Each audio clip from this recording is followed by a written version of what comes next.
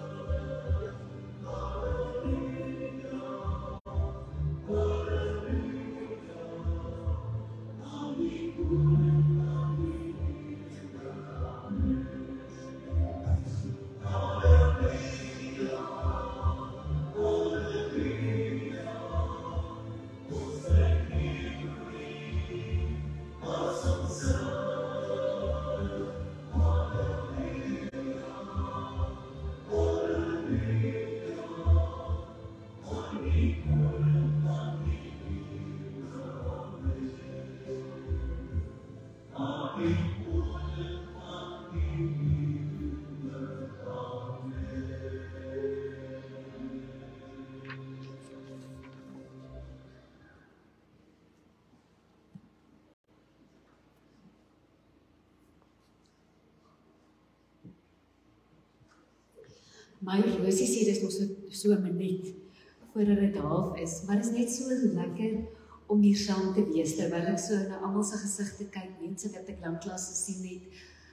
Dink ek, dis so klein bietjie soos 'n reunie, hemelvaart, elke jaar, wat ons mekaar sien, wat ons saamkom as verskillende gemeentes in die dorp, en waar ons 'n kernsaak saam vier, die feit dat Jesus hemel toe opgevaar het, en daardeur ook vir ons gesê het, maar sy werk is voltooi, sy werk wat hy op aarde gedoen het, is voltooi, en hy sit nou aan die regterhand van God ons Vader, en daarom kan die Heilige Gees ook hier by ons wees.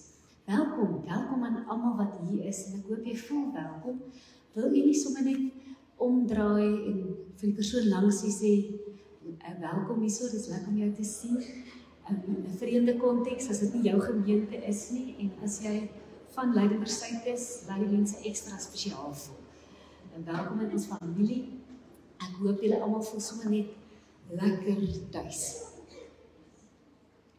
Kom ons staan en dan sing ons 'n vreugdeslied.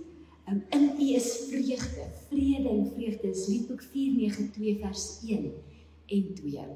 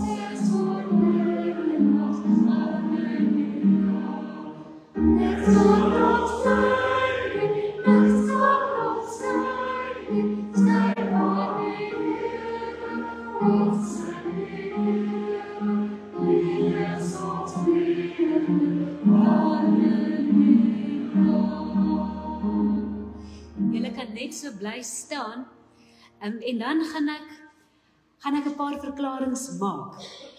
Die Here het opgestaan. Die Here het waarlik opgestaan. Die Here het opgevaar. Die Here is koning. Vrede vir julle, genade en vrede vir julle, van God wat ryk is aan barmhartigheid en ons innig liefhet.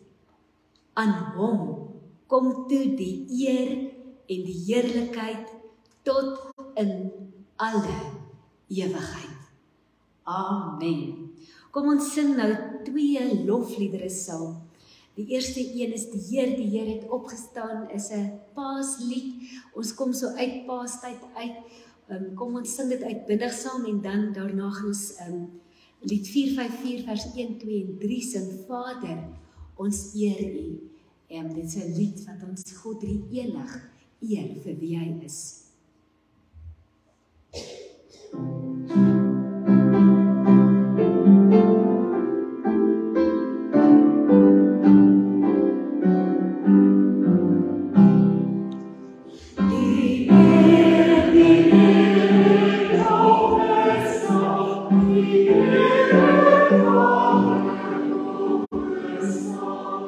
There's so much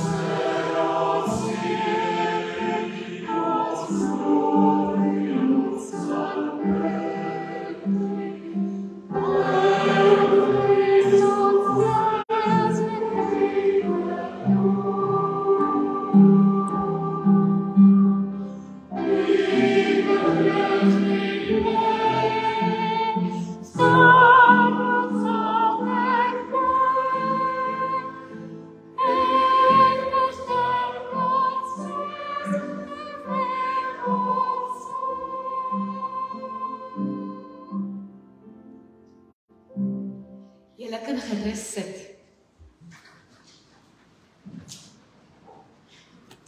En ek sê dankie, dit was so lekker om saam met julle te kon sing nou. Almal wat so uitbundig sing. En ons het natuurlik rede om so uitbundig te sing. Ons het rede want ons ken die koning. Nee, die koning ken ons. Hy ken ons almal op ons voorname. Hy ken ons liefdesname. Hy ken ons troetelname. En hy is vir ons almal ongelooflik lief. En ons deel in die oorwinning wat hy behaal het. En vanaand is iets daarvan. Dink Opstandingssondag weet ons presies wat ons moet vier. En Pinkstersondag weet ons ook min of meer wat ons moet vier. Maar hier op hierdie Hemelvaartdag wonder ons, wat vier ons nou? Hoe vier ons nou Jesus wat weggaan, maar wat nie weg is nie? En wat sê dit vir ons? En hopelik gaan ons aan die einde van vanaand, gaan ons weet hoekom ons bly is. Gaan ons weet hoekom dit vir ons goed was, dat Jesus opgevaar het hemel toe. Ons gaan saam lees uit Johannes 14, daar vanaf vers 1 tot 4 en 15 tot 20, en dan gaan ons Handelinge 1. Ons gaan so 'n bietjie rondblaai, ook in Handelinge. So as jy jou Bybel saamgebring het en jy wil kyk of ek die regte tekste gelees het, op die bord aangebring het, is jy baie welkom. Dit is in elk geval vir my baie lekker om my eie Bybel oop te maak en saam te lees. En jy is ook welkom as jy jou Bybel op jou foon het, en as jy daar wil onderstreep en notas wil maak, is jy meer as welkom om dit te doen. Met ons Bybel so oop voor ons, al gaan ons nou nie ons Bybels oopmaak nie, die kanselbybel is definitief oop voor my, wil ek hê ons moet nou bid, ons gaan 'n lied sing as 'n gebed. Lied 442 vers 1 en 2, Gees van God, wat in my woon, reek die woord vir my. Dit is net so kleinertjie wag, maar voordat ons die lied sing, gaan ek bid, en dan as jy gereed is, kan ons inval en die lied sing. Kom ons bid. O Heilige Gees, dankie dat ons U kan innooi en uitnooi om met ons te praat. Dankie dat U iets op die hart het, en dat U, terwyl ons so saam is, iets van U hart met ons wil deel. Ek bid dat U ons ore sal oopmaak, ek bid dat ons geestesore baie duidelik oop sal wees, en dat ons geestesoor oop sal wees, en dat ons ook sal sien wat U ons wil laat sien. Dankie dat ons hier so saam kan wees. Spreek, Here. U kinders luister. Amen. Ek kan net so sit en die volgende lied saam sing.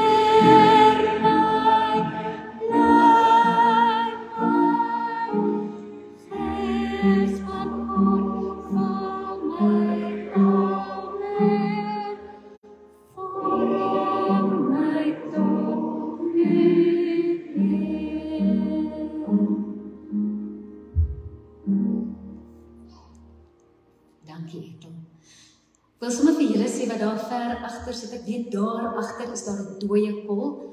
So mense wat daar sit, sukkel baie keer om my te hoor. Dan is dit nie my skuld nie, maar julle skuld. So as julle my so vaagweg hoor, is jy baie welkom om nou vorentoe te skuif. En ek weet daar's 'n gedreun aan die buitekant. As julle julle verbeelding gebruik, kan julle jouself verbeel dit is die see wat teen die rotse klots, so in en uitkom. Ons is baie dankbaar dat ons wel ligte het, al het ons nie krag nie. Al het ons nie elektrisiteit nie, het ons steeds krag. Hemelvaart tot ons voordeel. Ek is baie gelukkig. My kinders baie van my kinders, 2/3 van my kinders is nie meer in die huis nie. Maar gelukkig is hulle nog in Suid-Afrika. maar kan myself voorstel hoe dit is as jy jou kind moet groet wat oor see vertrek. Ek kan dink, dit voel vir jou hart, wie van julle is hier wat wel kinders oor see het? Dink julle kan identifiseer met hierdie prentjie. As julle daar op die lughawe aflaai en hulle stap so weg van jou af, deur die douane. En ek weet nie of dit mense meer deesdae kan doen nie. Jy kyk so vir die vliegtuig as die vliegtuig opstyg, en jy sien daar raak hy 'n stippeltjie en hy verdwyn in die verte en jy wonder, wanneer gaan julle weer by mekaar kan wees? Wanneer gaan jy jou persoon, jou kind, weer kan vashou? Ek dink, die disippels het 'n aks van dit beleef. Hulle het 'n fraksie van dit beleef die dag toe hulle saam met Jesus daar op die Lydenburg was en Jesus hulle vir die laaste keer gegroet het. Net so bietjie meer as 2 maande van tevore het hy saam met hulle geëet nog en het hy vir hulle vertel en het hy hulle gewaarsku dat dit gaan gebeur. En hier is hulle in die oomblik wat dit werklik gebeur. En hulle sien, daar gaan Jesus die hemel in weg. Nou weet ons wat dit gebeur het. Engele het by hulle kom staan en hulle het hulle gesê, dis goed dat hy weggegaan het. En ek dink, in daardie oomblik het hulle onthou wat Jesus vir hulle gesê het tydens hulle laaste ete saam. En daarom wil ek hê, ons moet nou blaai na Johannes 14 toe, en net sommige van die woorde wat Jesus in daardie oomblik met hulle gedeel het. Saam met, ek wil hê ons moet dit saam lees. Johannes 14 vers 1 tot 4, Johannes 14 vers 15 tot 20, en dan Handelinge 1 vers 8. Ons gaan by die teksgedeeltes stil staan. Kom ons lees Johannes 14 vers 1 tot 4. Jesus, die weg na die Vader. Laat julle harte nie ontsteld wees nie. Glo in God, glo ook in my. In die huis van my Vader is daar baie woonplek. As dit nie so was nie, sou ek dit vir julle gesê het. Ek gaan om vir julle plek voor te berei. En as ek gegaan het en vir julle plek voorberei het, kom ek weer en sal julle na my toe neem, sodat julle ook kan wees waar ek is. Julle ken die weg na die plek waarheen ek gaan. In hierdie gedeelte noem Jesus alreeds 'n paar redes waarom dit goed is, waarom ons nie ontsteld hoef te wees oor die feit dat hy weggaan nie. Waarom ons as gelowiges, as kinders van die Here, nie met 'n ontsteltenis in ons hart hoef te leef nie. Ek gaan die gedeelte weer 'n keer lees, en terwille van ons jonger maats wat hier is, wil ek julle nou mooi luister. Luister mooi na dit wat Jesus sê, hoekom is dit dan nou goed vir ons dat Jesus weggaan? En daar is so 3 redes, en as ek dit klaar gelees het, dan kan jy dit vir mamma of vir pappa, of vir die persoon langs jou, as jy nou nie jou ma of pa saamgebring het nie, vir die groter maatjies tussen ons, die wat nou ouer as 30 is. Laat julle harte nie ontsteld wees nie. Glo in God, glo ook in my. In die huis van my Vader is daar baie woonplek. As dit nie so was nie, sou ek dit vir julle gesê het. Ek gaan om vir julle plek voor te berei. En as ek gegaan het en vir julle plek voorberei het, kom ek weer na julle toe. En ek sal julle na my toe neem, sodat julle ook kan wees waar ek is. Julle ken die weg na die plek waarheen ek gaan. Waarom is dit goed dat Jesus weggegaan het? Sê gou vir die persoon langs jou, wat kon jy raak lees? Waarom is dit goed?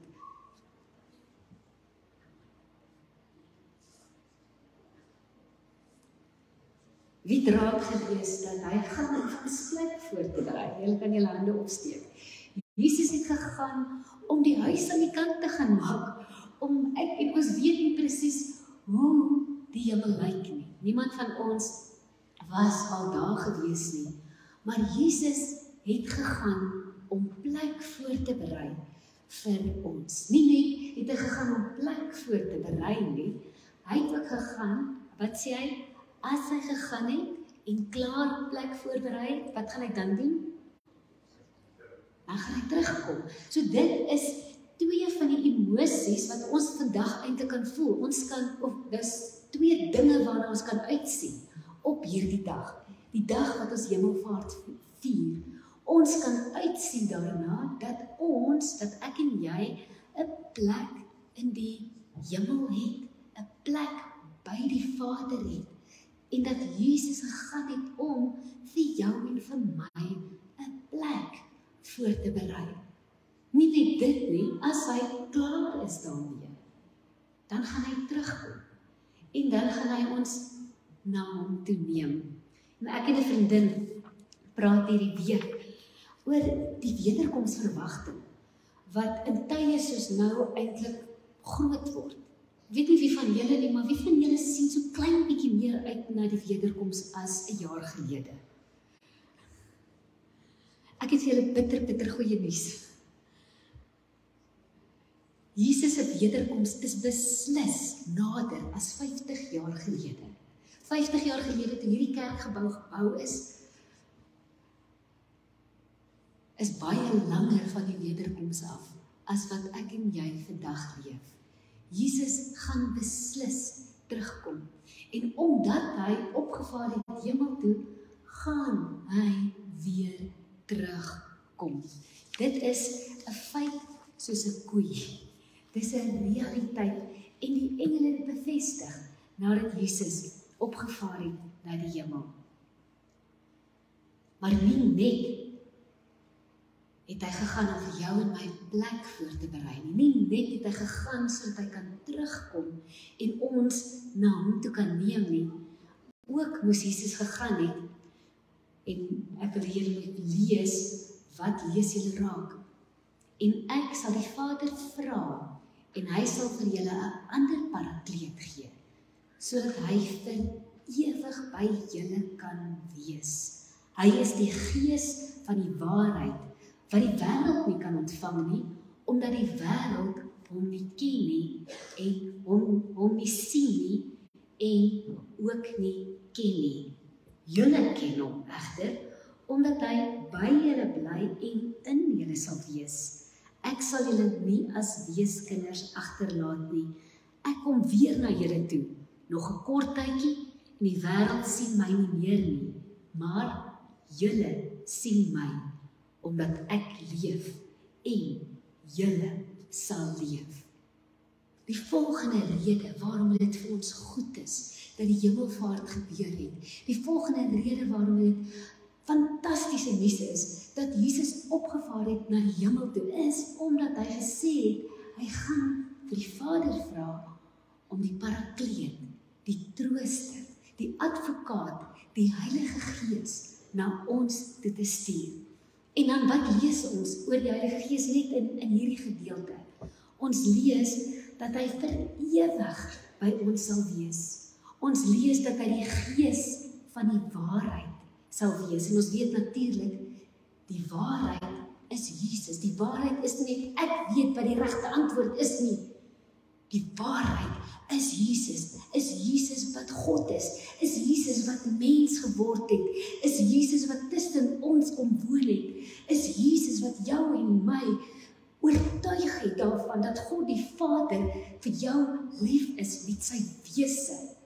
Dis Jesus wat homself, wat op God gelyke wyse bestaan het, volgens die Filippense, maar wat homself kom verneder het, wat aan die kruis doodgegaan het, sodat ek en jy vrye toegang kan hê tot God die Vader. En dit is wat die Heilige Gees kom doen. Die Heilige Gees pleit nie net vir ons by die Vader nie. En dis wat hy doen, nie? Dis wat die Heilige Gees doen. Jesus pleit vir ons, die Heilige Gees pleit hier. En hy pleit en hy herinner jou aan wie hy is. Hy fluister in jou hart, jy is kind van God. Abba, Vader. En hoekom kan jy dit doen? Want Jesus het mens geword, Jesus het gesterf, Jesus het die dood oorwin. Hy het opgevaar na die hemel toe, en dis wat die Heilige Gees in jou en my doen. En as jou hart nou so klein bietjie boks spring, dan kan jy maar so maak.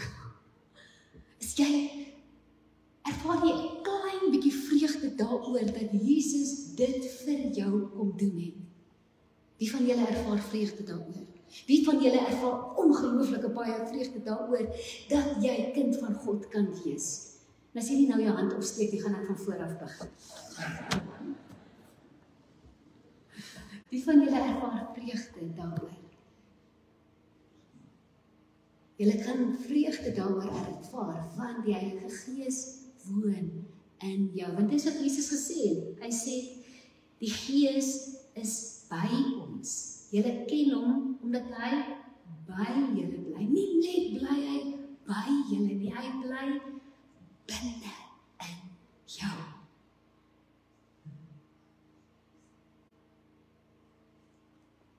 Ander naam vir die Heilige Gees is, of die Hebreëse naam vir die Heilige Gees is Ruach.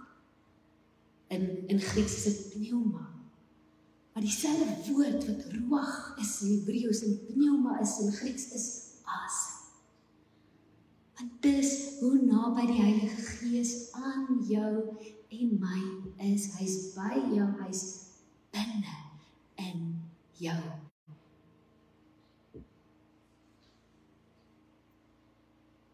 En Jesus sê, ek gaan julle nie as weeskinders agterlaat nie. Nee, jy is nie 'n weeskind nie, maar die Heilige Gees oortuig jou wie jy is. Hy oortuig jou van jou identiteit as kind van God. Romeine 1 sê Paulus, en die Gees roep in ons binnekant, Abba, Vader, dis wat hy doen. Nie net bly binne ons nie, hy maak ons geestesoë oop. Hy maak dat ons Jesus kan raak sien. Hy maak dat ons Jesus kan sien in donker plekke. Hy maak dat ons Jesus kan sien in ander mense. Hy maak dat ons kan sien dat Jesus besig is om te werk. Weet nie wie van julle het al daai prentjie gesien? Dit is so swart en wit prentjie waarna jy moet kyk. Dit is so kolletjies, weet so blobse. En jy moet hard en duidelik daarna kyk. Wie van julle het al so 'n prentjie gesien, so die negatiewe van, en dan moet jy, as jy daarna gekyk het, dan moet jy lank daarna kyk, en dan moet jy skielik na iets anders kyk, na 'n wit muur kyk, en dan is jy veronderstel om vir Jesus te sien. Ek het dit vandag gedoen, en ek moet bieg, ek het nie vir Jesus gesien nie. Maar gelukkig kan ek weet, die Heilige Gees leef binne in my. En ek kan vir Jesus sien in Henny se glimlag. Ek kan Jesus ervaar in my man se omhelsing. Ek kan Jesus ervaar in die vreugde wat ons hier saam beleef. Ek kan Jesus ken. En ek kan Jesus hoor, en ek kan Jesus soek, want hy het my gevind. En hy vind my.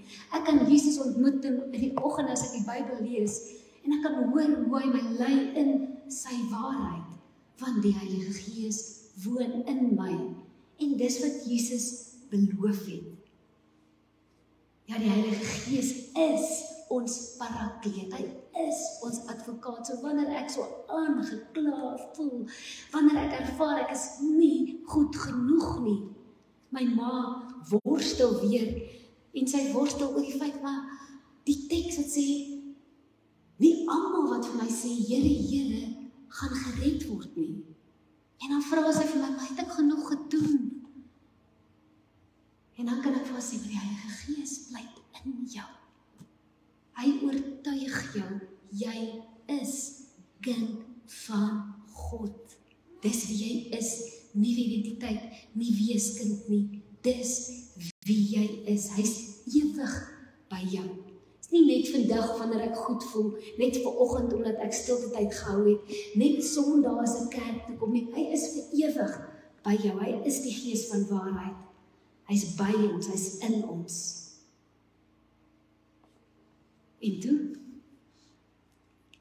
Toe is die disippels saam met Jesus hier op die Olyfberg en daar praat hy sy heel laaste woorde met hulle en hy sê vir julle, nie net is die Heilige Gees julle trooster nie, die Heilige Gees wat ek na julle toe gaan stuur, hy gaan aan julle krag gee. Kom ons lees in Handelinge 1 vers 8, so Jesus is ons trooster. Sien, dis 'n bitter mooi prentjie. Dis wie hy is. Maar die trooster gee vir ons krag. In 'n tyd wat ons sonder krag leef, dink ek is ons baie bewus van krag. Maar dis die Heilige Gees wat aan ons krag gee. Handelinge 1 vers 8 sê Jesus sy laaste woorde, julle sal krag ontvang wanneer die Heilige Gees oor julle kom en julle moet my getuies wees in Jerusalem, in die hele Judea en in Samaria en tot aan die einde van die aarde. Die Heilige Gees gee vir ons 'n krag om 'n vrymoedige getuie te wees, om vrymoedig te getuig van ons verhouding wat ons het met Jesus, nie net as ons op die preekstoel staan nie net as ons op 'n sending uitreik gaan nie net as ons, nee, hy gee vir my krag om 'n getuie te wees, eerstens in my binnekring, in my huis, voor my kinders, voor my eggenoot, voor my familie. Hy gee vir ons krag om 'n getuie te wees, dis sy liefde spoel oor na die mense om ons toe. En ek weet, dis daar waar ons dit heel moeilikste reg kry. En hierdie is nie 'n aanklag nie, hierdie is, wow, as jy sukkel, fantastiese nuus. Ek hoop jy sukkel. En dan kan jy die Heilige Gees vir nog meer vertrou. Want hy beloof, hy gaan vir jou krag gee, hy gaan vir jou krag gee, vir jou kleinkinders, vir geduld, hy gaan dit vir jou gee, hy gaan vir jou gee wat jy nodig het, want dis wat hy beloof het. Julle sal krag ontvang en julle sal my getuies wees in Jerusalem, in jou binnekring. Maar hierdie getuigwerk gaan voort, dit spoel oor na my werkplek, na daar waar ek op skool is. Hy gee vir my die krag om 'n vrymoedige getuie te wees. Nou weet ons, dit kring uit. Hy gee vir ons die krag om dit binne hierdie dorp te doen. Hy gee vir ons krag om 'n getuie te wees in Suid-Afrika. Om op te staan vir wie hy is. Om op te staan in sy naam. Ons lees in Handelinge 2, waar Petrus dit prakties beleef het. Ons weet wat het gebeur nadat Jesus opgevaar het na die hemel, nadat hy gegaan het, net voordat hy gaan, julle gaan krag ontvang, en toe sê hy, maar gaan na die boventrek toe, gaan bid, gaan wag, gaan bid dat die Heilige Gees sal kom. En toe, na 10 dae kom die Heilige Gees, en hy vervul hulle, en toe begin hulle in tale praat, en toe dink mense is dronk, en toe staan Petrus op, en Petrus wat te bang was om vir die diensmeisie te sê dat hy Jesus ken, wat 3 keer gevloek het, en so, dit so duidelik wil maak, dat hy nie 'n verbintenis het met Jesus, hy staan op, en hy begin preek by die spoegspad, en meer as 3000 mense kom tot bekering op daardie dag, en hy die guts, om vir die mense te sê, hierdie Jesus, hierdie God het hom Here en Christus gemaak, hierdie Jesus wat julle gekruisig het. Hy is nie bang nie, hy is nie bang om te sê wat hy glo nie, hy is nie bang om te getuig van Christus nie. Heilige Gees gee ons nie net krag om 'n vrymoedige getuie te wees nie. Hy gee vir ons krag om te besef, ek hoef nie vas te hou wat ek het nie. Ek hoef nie met toe hande te leef nie, ek kan met oop hande leef. Hy gee vir my krag om my huis oop te maak, om my binnekring oop te maak, sodat die wat buite staan nader kan kom. Hy gee vir my krag om te weet dat ek nie met 'n toehand hoef te leef nie. Dat dat ek met 'n oop hand kan leef en dat wanneer ek met 'n oop hand leef, ek dan ook sal kan ontvang. En dis wat gebeur het met die eerste gemeentes. Handelinge 2 vers 44, al die gelowiges was by mekaar en het alles gemeenskaplik besit. En hier praat ons nou nie van 'n sosiologiese stelsel nie. Hulle oë het oopgegaan vir mekaar. En ek dink dis wat ek hier wil sê. Hulle oë het vir mekaar oopgegaan. Hulle oë het oopgegaan vir hulle bure. Hulle oë het oopgegaan vir hulle medegelowiges. Hulle vreugdes met mekaar gedeel. Hulle het hulle hartseer met mekaar gedeel. Nie net dit nie. Hulle het hulle goed met mekaar gedeel. Hulle kos met mekaar gedeel. Hulle het brood gebreek en geëet. En hulle was by mekaar en hulle het diep verhoudinge beleef. Voel jy ook alleen na COVID? Voel jy ook so klein bietjie geïsoleer? Voel jy ook oorweldig en oorstelp en voel jy kan dit nie op jou eie maak nie? Wanneer die Heilige Gees in gemeenskappe inkom, in gemeentes inkom, dan maak ons so vir mekaar en dan reik ons uit na mekaar toe en dan hou ons mekaar vas en dan neem ons mekaar in en ons deel wat ons het met mekaar. Die Heilige Gees gee krag om vrymoedig te getuig. Die Heilige Gees gee krag om onbevange te deel. Die Heilige Gees gee ons so krag om te bid. Nou wil ek hê ons moet 'n paar hoofstukke vorentoe blaai. Net so een voorbeeld waar dit gebeur het in Handelinge 16. Paulus en Silas in die tronk. En wat lees ons? Om middernag was Paulus en Silas besig om te bid en tot lof van God te sing. Ek wil net sê dit waar dit gebeur het. Hulle was daar in Troas. Hulle het 'n meisie wat besete was, wat 'n voorsteller was. Hulle het die geeste bestraf. Sy het op bekering gekom. Mense was kwaad. Hulle het vir Paulus en Silas in die tronk gesit en daar sukkel hulle toe nou in die tronk en hulle bid. Om middernag was Paulus en Silas besig om te bid en tot lof van God te sing. En die gevangenes het na hulle geluister. En dan gebeur daar 'n ding. Ek het Sondag het iemand dit so mooi gesê. En toe klap die engele hande. En daar's 'n aardbewing. Natuurlik lees ons nie van die klap die engele hande nie, maar ek kan dit so sien. Hulle het gejuig oor hierdie aanbidding, oor hierdie mense wat in moeilike omstandighede gekies het om te bid eerder as om te kla, gekies het om tot lof van die Here te sing eerder as om ontstel te wees en te rebelleer. En daar's 'n aardbewing en die tronk se deure geoop en die res is geskiedenis. Die Heilige Gees gee vir jou en my krag om te bid. Hy gee vir jou en my die vertroue om te bid, selfs in moeilike omstandighede. In Romeine 8 vers 26 lees ons, die Gees van God pleit vir ons met versigtinge wat ons nie met woorde kan sê nie. Want ek weet baie van ons, baie van u dalk, is deur moeilike tye. En in moeilike tye wonder jy baie keer, wat kan ek bid? En dan lees ons, die Heilige Gees tree vir ons in. En hy bid met versigtinge wat ek en jy nie met woorde kan sê nie. My oupa het dit vir my so verduidelik is, soos wanneer jy sing en jy bid, dan voel jy voel, daar's iemand besig, daar's iets wat in jou hart gebeur, en dis die Heilige Gees wat in jou bid. Ons tweede oudste, hy was so 6-7 jaar oud, en ek kan onthou, ons het een keer so, toe ons nog in Lydenburg gewoon het, so onder deur 'n brug gery, en ons het 'n liedjie, 'n geestelike liedjie geluister, en hy sê, mama, dit voel vir my of my hart saam sing.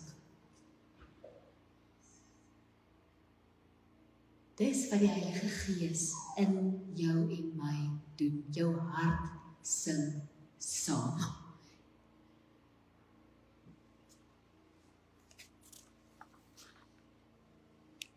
Die Heilige Gees gee jou en my ook krag om te verander, om te transformeer.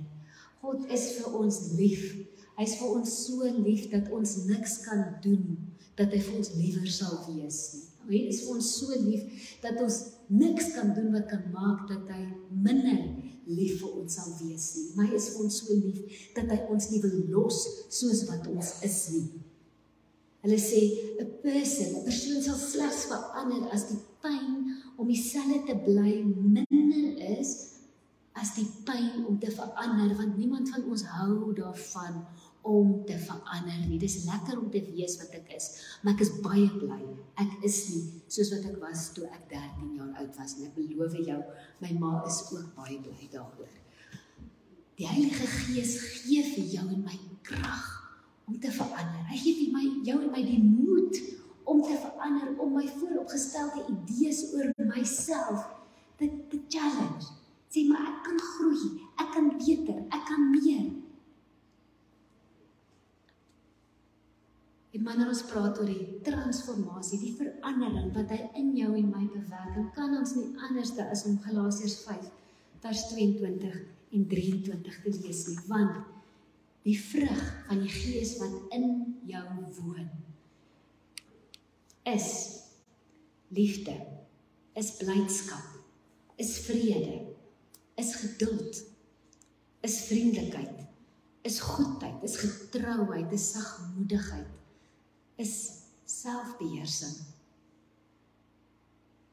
Dink ek het nederigheid uitgesluit. Sy is daar. Dis wat die Heilige Gees in jou wil doen en in jou kan doen. Wil jy net gou-gou na daai lysie kyk en jy moet vir jouself vra, maar hoe doen jy? Hoe doen jy? Hoe doen jy op die oomblik in hierdie kategorieë? Hoe baie liefde is daar in jou? As daar in jou gestamp word, wat kom uit?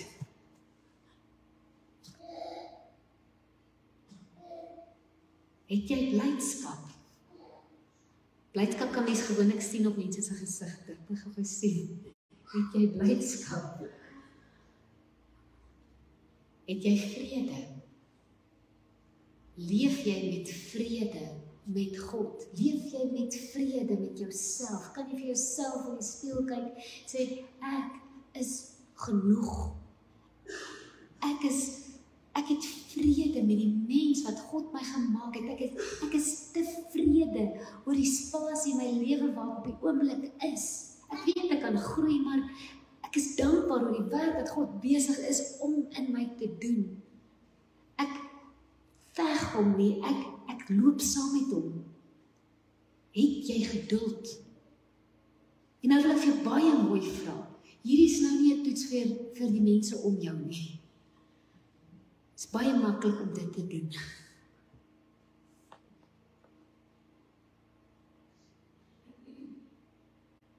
Is jy vriendelik? En vriendelikheid, sê die boodskapvertaling, is hy vriendelikheid, sê dis vir mense lekker om by jou te wees. Jy neem hulle in, jy trek hulle nader. Is jy goed? Is jy getrou? Jy sagmoedigheid, het jy selfbeheersing.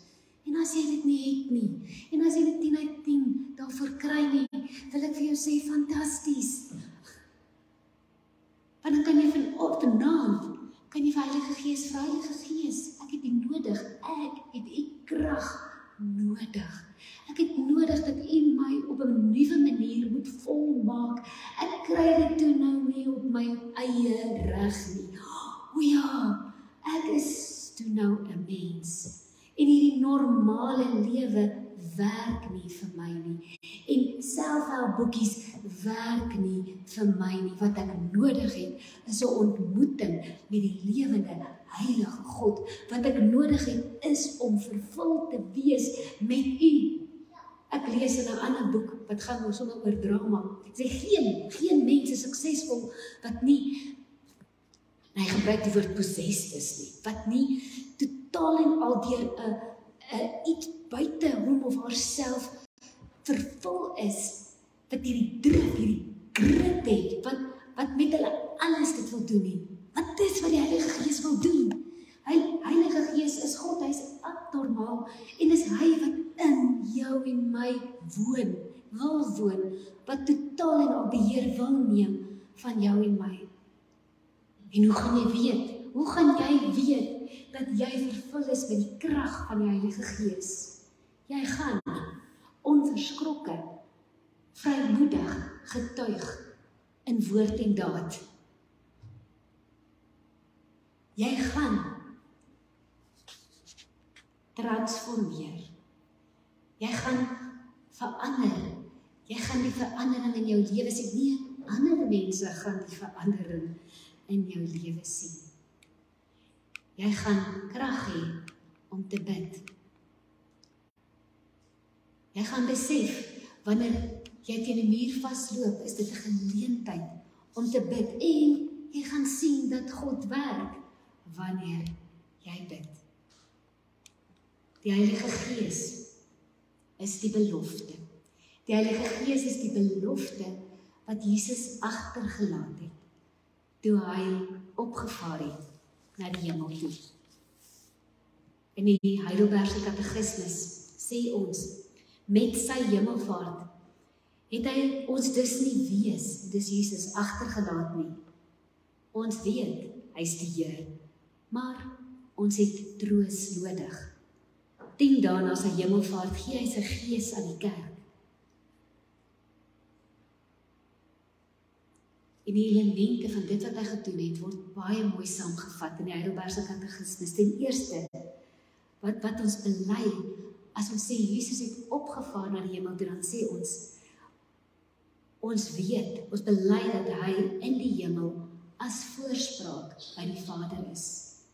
Ten tweede, dat ons menslike natuur in die hemel as 'n betroubare waarborg het, dat hy as die hoof ook ons, sy lede, na hom toe sal neem. En ten derde, dat hy sy Gees as waarborg na ons toe stuur, deur wie se krag ons soek, wat daarbo is, waar Christus aan die regterhand van God sit, en wat nie op aarde is nie. Is dit goed dat die hemelvaart gebeur het? Is dit goed dat Jesus opgevaar het na die hemel toe? Is dit iets waaroor ons kan bly wees, as ons dit bely, wanneer ons geloof bely? Ek is vanaand oortuig, dis nie net goed nie, dis vir ons die heel beste. Kom ons bid saam. Jesus, dankie, dat U vir ons kom wys het, dat God liefde is. Dat U vir ons kom wys het, dat U met die arms wyd oop staan, na die aarde toe, na mense toe, na my toe. En dat U vir my wil sê, kom na my toe. Dankie Jesus, dat U gesterf het. Dankie dat U dit gedoen het vir my. Dankie dat U die dood oorwin het. Dankie dat U opgestaan het. Dankie dat ons as gevolg daarvan nou as oorwinnaars kan leef. Maar dankie dat U opgevaar het na die hemel. En dat U daar aan die regterkant van God die Vader sit. Omdat U werk klaar gedoen is. En dat ons net kan voortgaan met U werk hier op aarde. Dankie dat U vir my pleit. Dat U my ken, dat U my menslikheid ken. Dat U vir ons intree by die Vader. En dat U werk voortdurend vir die Vader hou. Maar dankie dat die Heilige Gees gestuur het. En dat ons as gevolg daarvan, dat die Heilige Gees, dat U hier is. Dat ons met 'n lewe vol krag kan leef. En dat ons daarom U lig ook hier op aarde kan skyn. Here, maak ons 'n gemeenskap van gelowiges wat U lig in hierdie donker wêreld skyn. Amen. Kom ons sing nou as slotlied. My gunsteling, ek sê vir u vanoggend of vanmiddag, ek gebruik al my selfbeheersing om nie elke keer te wil sing, want dis my nuwe gunsteling bietjie. Sê, U is die lig wat deur die donker in die donker skyn. U is die een wat duister laat verdwyn. En ons gaan hom sing en dan gaan ek die seën uitspreek, maar ek wil sommer nou vir jou sê, terwyl jy dit sing, sien jouself, hoe jy in die donker uitstap, en dit gaan donker wees buite, want die krag is af. En hoe ons Jesus se lig, deur die krag wat die Heilige Gees vir ons gee, skyn. Kom ons staan en dan sing ons.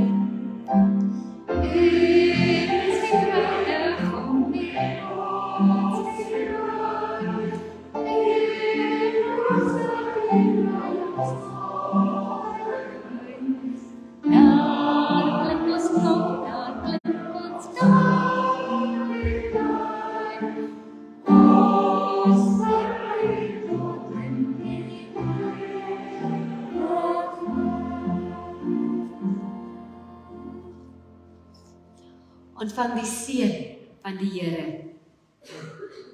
God wat Christus deur sy geweldige mag uit die dood opgewek en hom in die hemel aan sy regterhand laat sit het, sal dieselfde kragtige werking van sy mag uitoefen in ons wat glo. Amen.